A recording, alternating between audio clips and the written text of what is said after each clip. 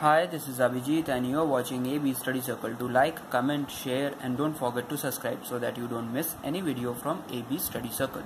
In this video, we will discuss about equivalence of Kelvin-Planck and Clausius statement. So, let's dive in. See, these two statements seems to be different. One gives you an idea of heat engine, the other one gives you an idea of refrigerator or heat pump, right? But they are not different, they are equivalent to each other. What I am trying to say is that if you violate one statement, you will be ending up violating the other. So, what I have said, let's give you an example. What I will be doing is that I will be taking two cases in which first I will be violating your Kelvin-Planck statement and we will see that our Clausius statement gets violated. And in the second case, we will be violating our Clausius statement and we will see that our Kelvin-Planck statements get violated. So, let's start with your case 1. Violation of Kelvin-Planck. Let's have two thermal reservoirs maintain a temperature T2 here and T1 where T1 is greater than T2, right? Now let's violate Kelvin-Planck statement by creating a PMM2 kind of machine which receives Q1 amount of heat from the thermal reservoir maintain a temperature T1 and produces work equal to Q1. Okay, now let's build a heat pump which is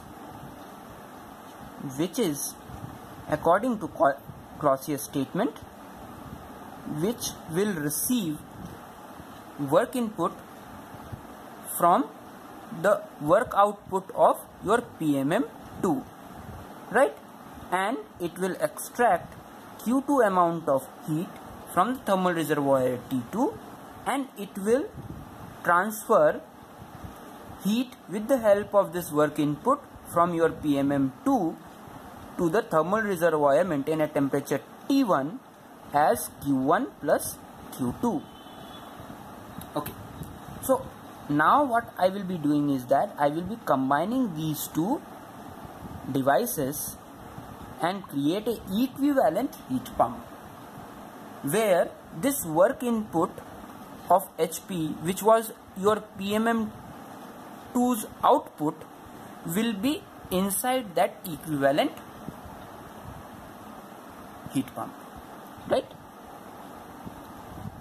So for a clear picture, I am drawing the diagram separately again. Okay, this is your equivalent heat pump.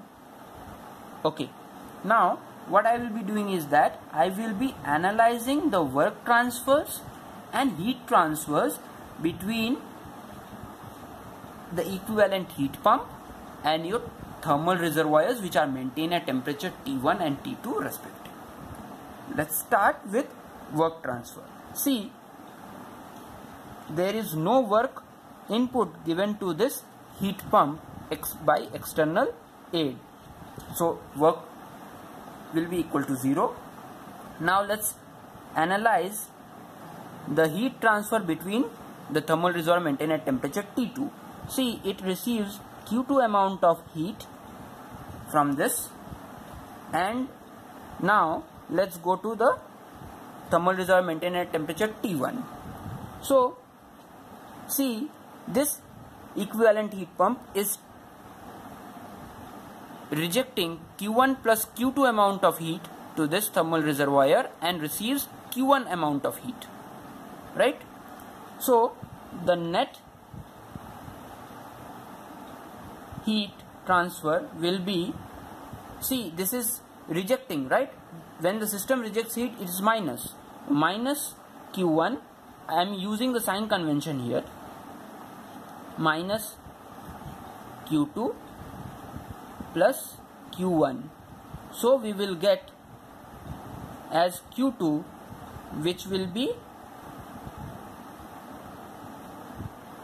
on the upside direction, which is heat rejecting, right?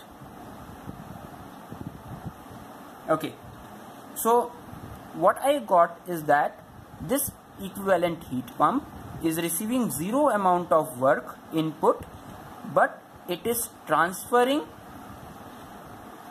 heat from lower temperature T2 to higher temperature T1, which is the violation of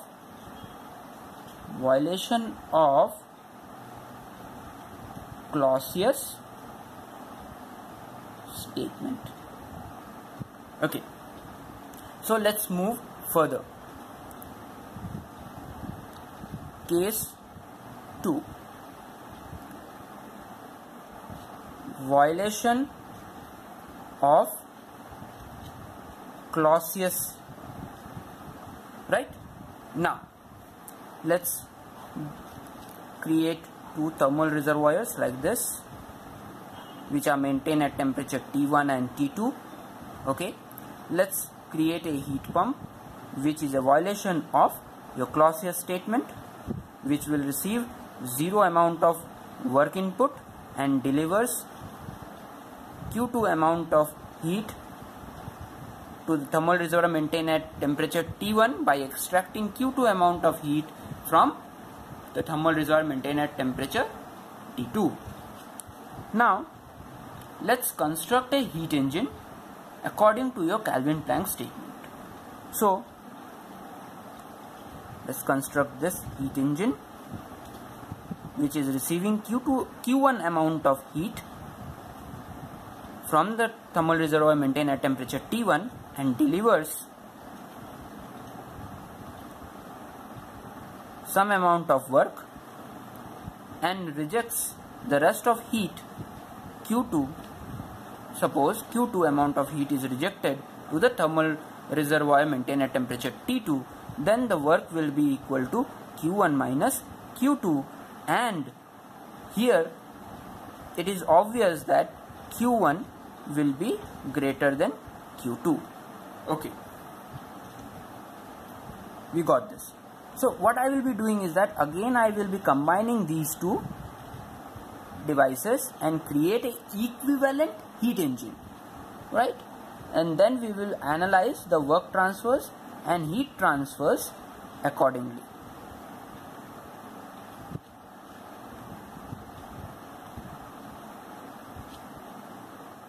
Equivalent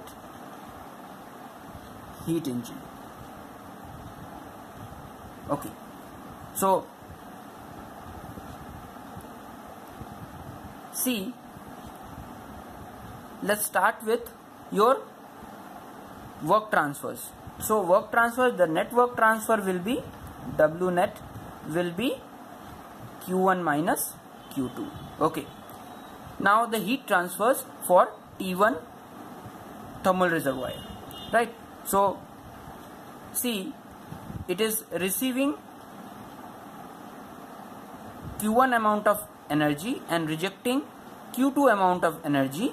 So the net energy will be